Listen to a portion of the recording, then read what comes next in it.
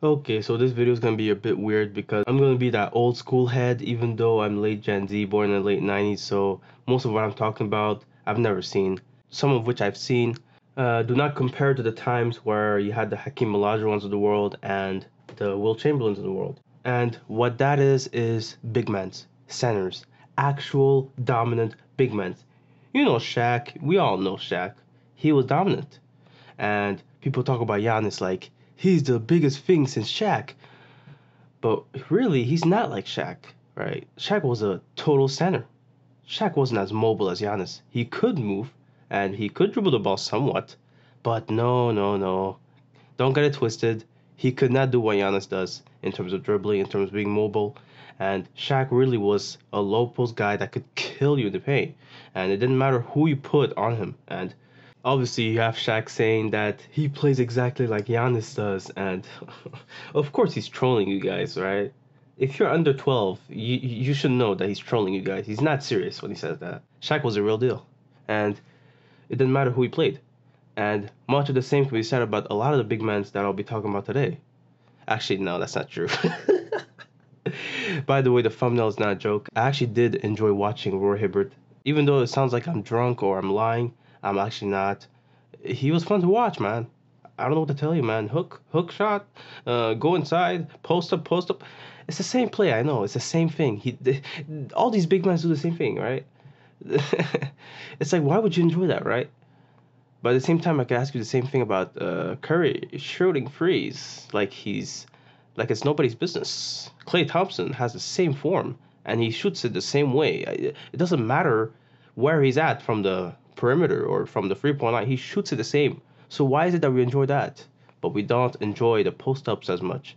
Now, obviously, it's not like the post up is completely dead. Even point guards, even big guards use it, and obviously, it's effective. It's effective, and I don't think it'll ever go away, but obviously, when you have people like Rick Carlisle saying that guys like Porzingis don't have to post up as much, you just look to yourself and think, why is that guy lying to us? Like why? How was it that he wasn't fired on the spot after saying those comments? I have no idea how somebody as qualified as him to be a coach said these things, bro. I don't know, man. I don't know what's wrong with him. But it goes to show that Dallas never went really far since Nowitzki and Jason Kidd and Brendan Hayward and Jason Terry and Stojakovic and whatnot. So, hey, man, those were different times, but those are the times where you're dominant. So, essentially, this video is pretty much a throwaway video. Not that I'm not putting any effort into it, because honestly, I'm not putting much effort into most of my videos, but this video really is about centers that I like, okay? I like myself some Al Jefferson. I like me some Joakim Noah. I love me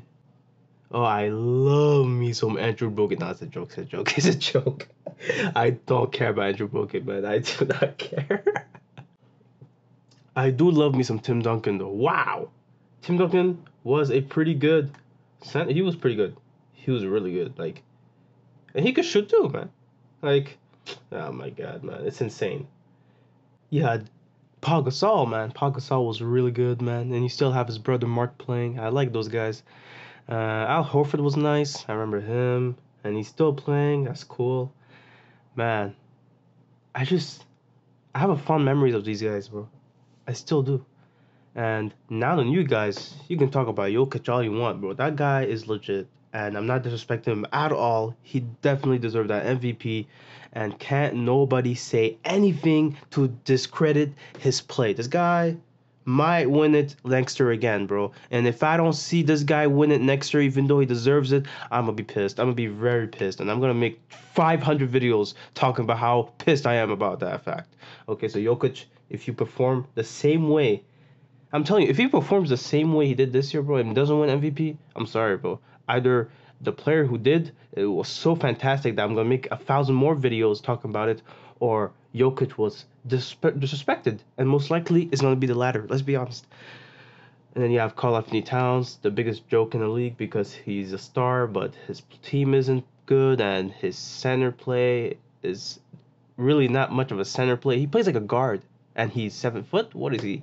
Like, he shoots the free so much that it makes me question whether or not he even is a center sometimes. And to me, that annoys me. And at least Porzingis goes in the low post sometimes, man. But then you have players like Embiid. He frustrates me the most. I'm telling you, man, if he posted up more, he would be even more dominant than he already is, okay? Because he can already shoot, and we know he can shoot the free. But man, if he put himself in a position to where he could kill you in the paint, oh my gosh, oh my gosh, I don't think anybody could guard him. Oh my goodness, and he might actually be the player that I'm talking about that could beat Jokic as MVP.